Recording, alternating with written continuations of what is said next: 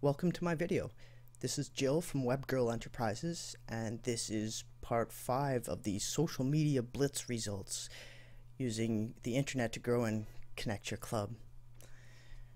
In specific, I'm going to be talking about the Charleswood Karate results from the videos and social media blitz that went on over the weekend of July the 7th and 8th of 2012. It's now the 28th, so 3 weeks has gone by since we started the first social media bit. So it'll be interesting to look at the stats, to show you the stats, and to kind of walk you through them. This video is going to go through predominantly Facebook stats, but I'm going to take a quick look at the YouTube stats as well. So I'm going to start with the YouTube stats actually.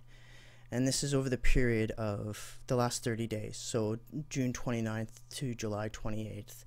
And you can see here, this is where we got most of our views, and this is actually on the 8th when I posted the first videos, and some more videos went up here and we shared it to other places. And you can see how before the videos went up we were getting a certain amount, 226 views, 168 views, spiked up to 738, 715, 710, and even now it's kind of spiky, and now it's coming down afterwards.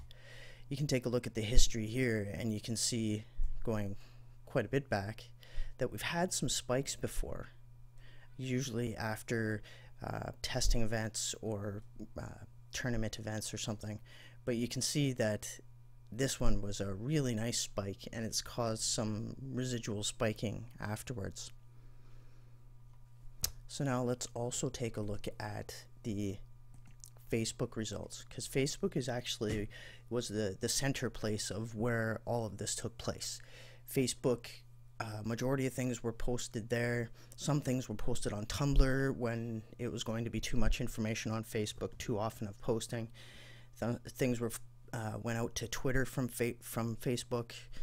Things went on to YouTube, but Facebook is the main connection point where people were actually engaged with the content. So now, looking at this, if you remember from a previous video, I was going to explain what this was about, and in particular why I don't really like it. Fortunately, it looks like whatever it was went away, and I know some people would say, oh, I wish I could see that, but it didn't really seem to do very much for us. We didn't really get very many more likes during the time that we were actually getting, these extra views, whatever they were.